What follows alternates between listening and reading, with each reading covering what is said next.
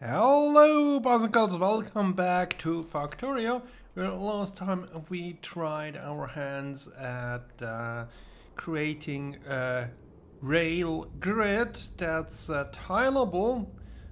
Did not entirely manage that in the last episode, but in the meantime, I have it figured out. We had the roundabout.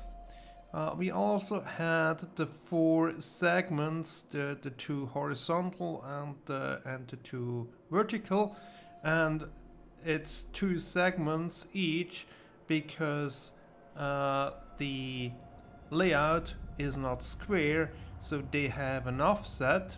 So that means they have a different offset if they are placed above or below the roundabout, respectively left or right. And this also poses a problem if we want to have a blueprint for the whole section. Does not really work out that well. So we have the whole square split in two. We have the top left part and the bottom right part, and these are tileables, and we have a blueprint that's not snapping to grid with the whole thing in there.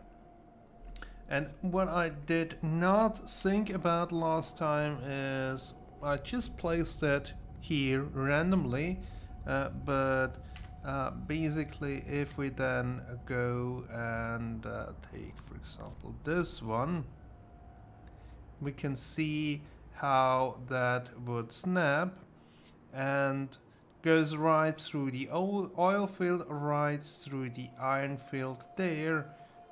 Copper there is okay, this iron is okay, this coal here is okay, and eventually we cannot avoid that our train line goes through some ore fields.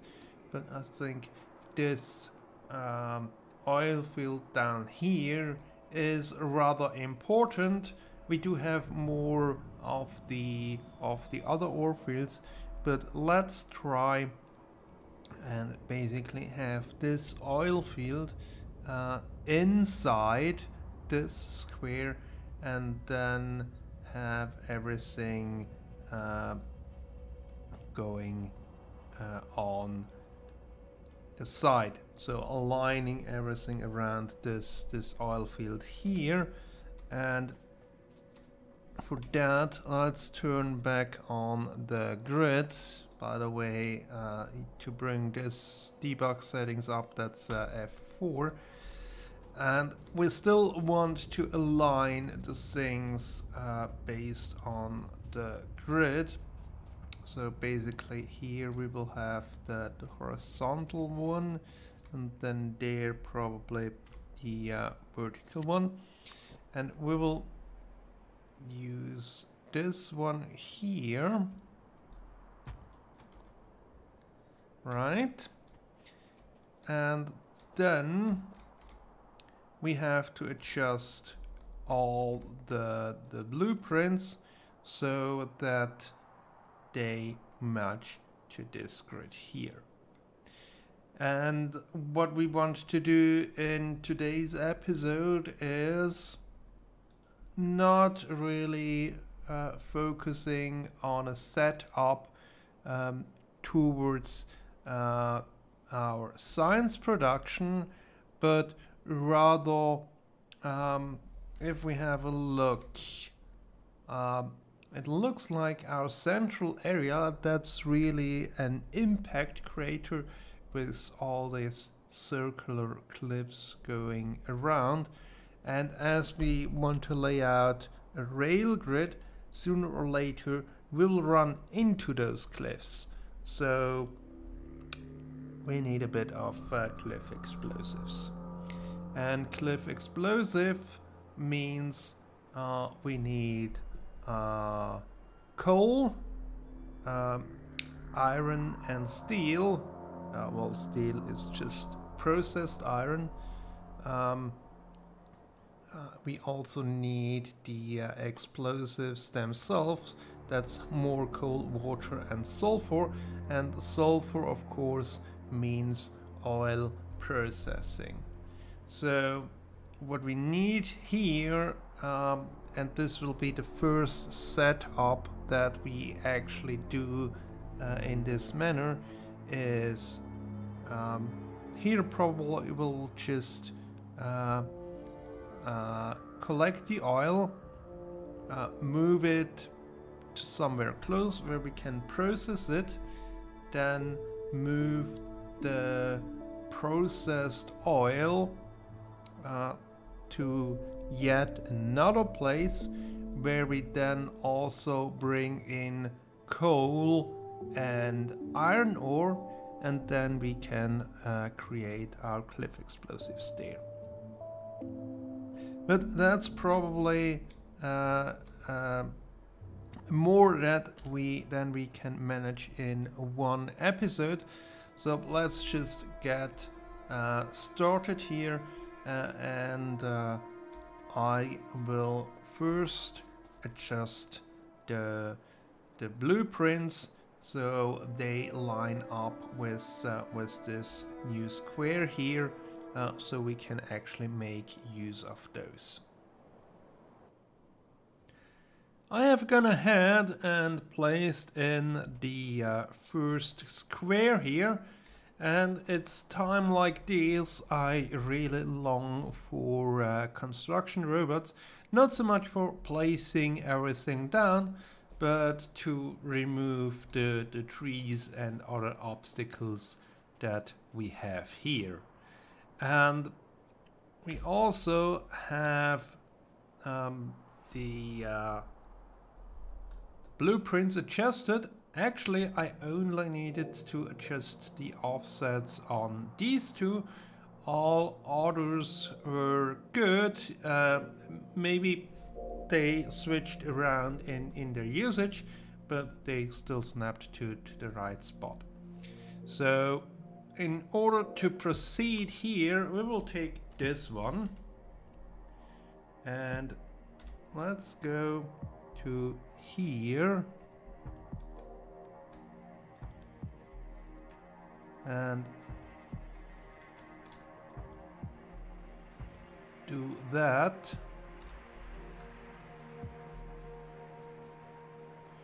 And that should give us an idea how we need to proceed here.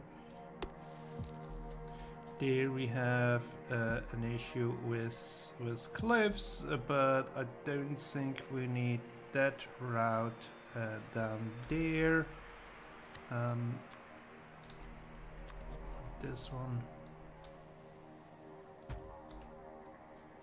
There we have an issue. But for the time being, we could just have the thing going straight across there. Probably we want to have the ones down here as well. And then here we just add the missing roundabout. And let's finish this off here. Here we can go, and then down here we see we have coal. So we have iron up here, we have coal down there, we have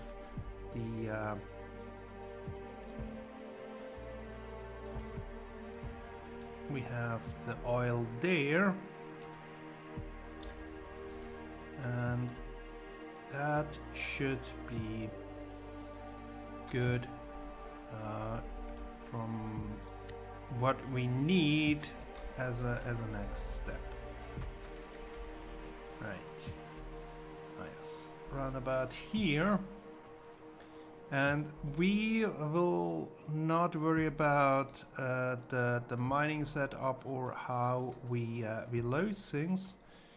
Probably we will have, I mean, this is right under the rail, but we can deal with that, I'm sure. Then here, these going down we don't need at the moment, but we actually want to make sure that we can get around places, even if some of the routes are blocked due to cliffs. And I think from the input materials we are pretty good. We have iron, we have coal, we have oil. So all that's missing is actually the water for the processing, and for all processing we need water anyway. So that will be up here. Actually, let's take this into our inventory. So let's add another one there, then have one going down there,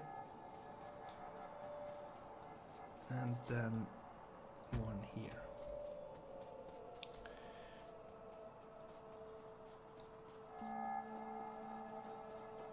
And we have a square there.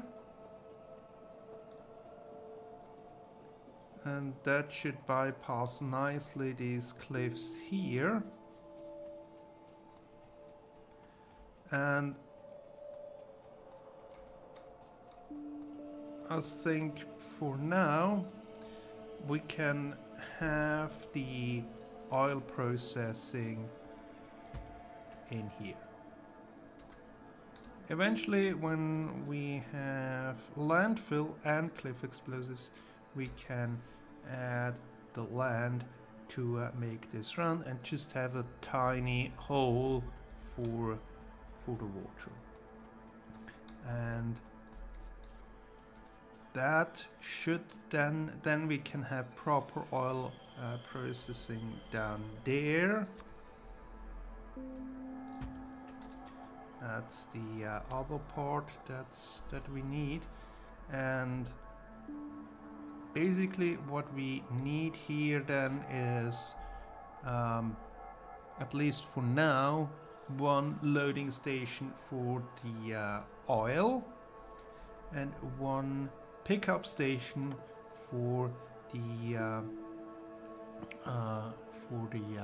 petroleum gas, because that one we need to convert into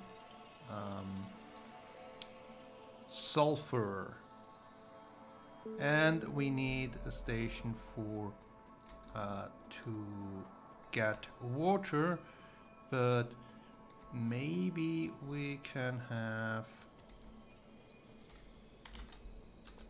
something up here.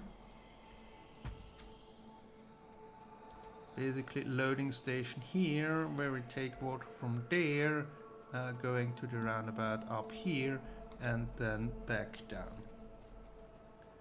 And while we're at it, I mean, it's always beneficial if there are more than one route a train can take.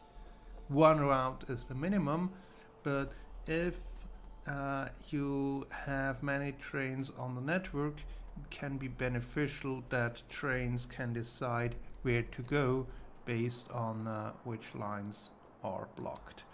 And by the looks of it, there are quite some rails laid down, and what we probably also want to have is a bit of an overview while we are not in the area. And I am thinking radars. Not quite sure, but I think if we place a radar in one corner, and that should be good enough for the whole square. So that would mean we would need one here, for example, and then one down there. Let's see if that theory holds true. And then yeah, in the minimap you can see it covers the 4 surrounding squares.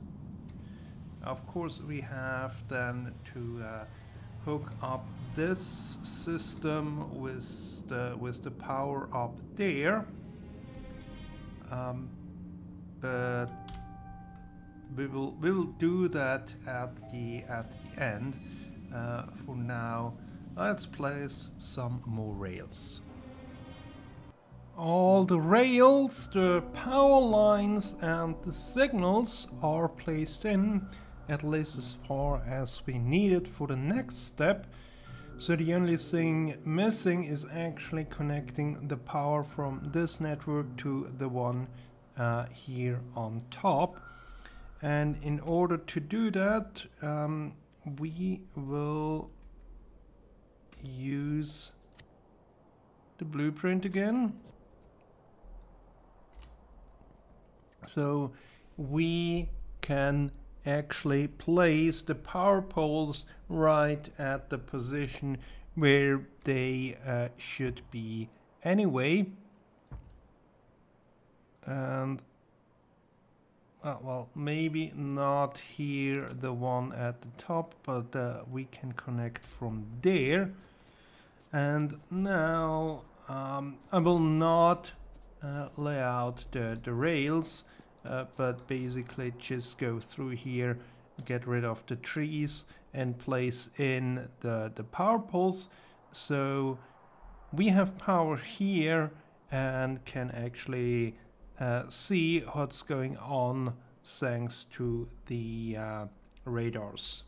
We have one radar here, we have one here, one here, one there, and one there, and that should cover most of the area. And yeah, let me put in the wire, and then we can actually see. All that's missing here is a connection here, and then we see that we can see down here, and it's nice overlapping just a tiny bit.